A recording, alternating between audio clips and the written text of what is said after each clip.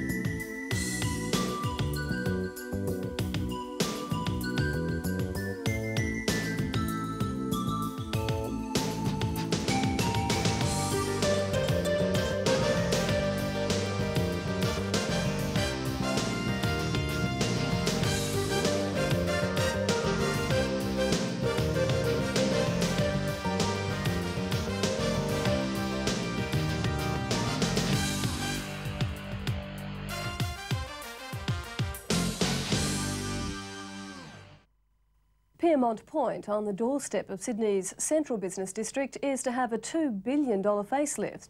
The decaying waterfront area has been an eyesore for years, but the government intends turning it into one of the city's premier suburbs. This is one of the biggest urban redevelopment projects ever undertaken anywhere in the world. You can see in Ultimo Pyrmont the commitment to what is clearly the most important urban renewal site in Australia. We hope that the City West will in fact look like a new city, a city that is consistent with what we'd want Sydney to be like in 2020.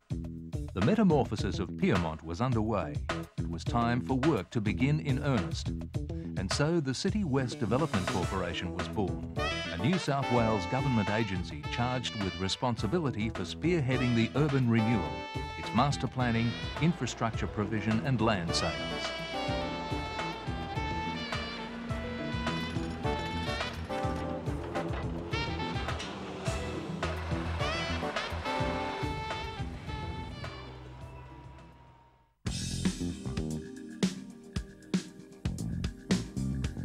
In the 5 years to 2000, nearly 9 hectares of new parkland and open space was created inland and along the foreshore.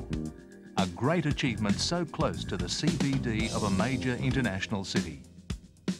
From the large parks of Pyrmont Bay and Pyrmont Point to smaller pocket parks scattered across the peninsula, these green oases are enjoyed by residents, workers and visitors alike.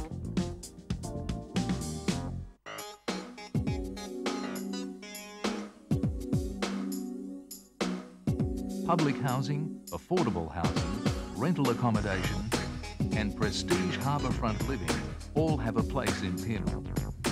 It's part of the mixed-use philosophy.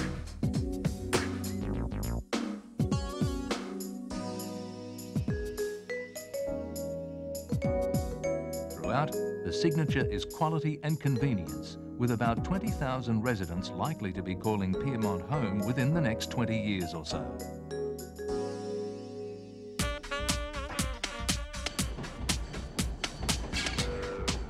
And the growing population is well served by a variety of public transport, including the first stage of a light rail system that's set to head farther west. New ferry services, including a wharf at Pyrmont Bay and associated facilities. More buses, together with expanded networks and services, all complementing extensive pedestrian and cycle networks.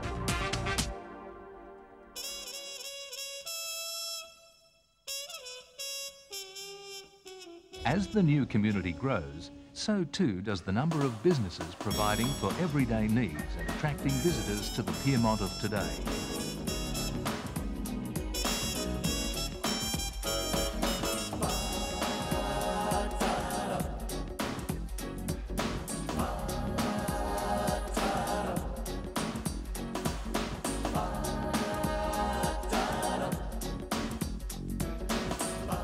There's renewed street life, a vibrant cafe scene with a cosmopolitan feel, international offerings and an unhurried atmosphere that makes it a pleasure to do business.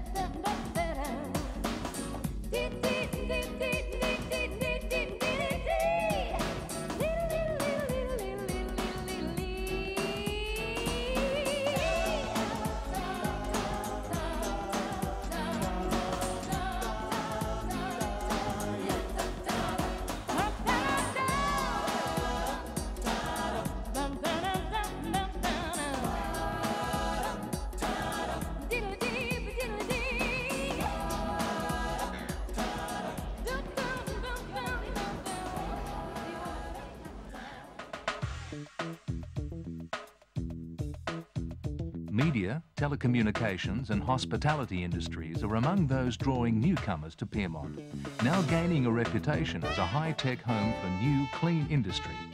Altogether, about 40,000 people are expected to be employed here by 2021.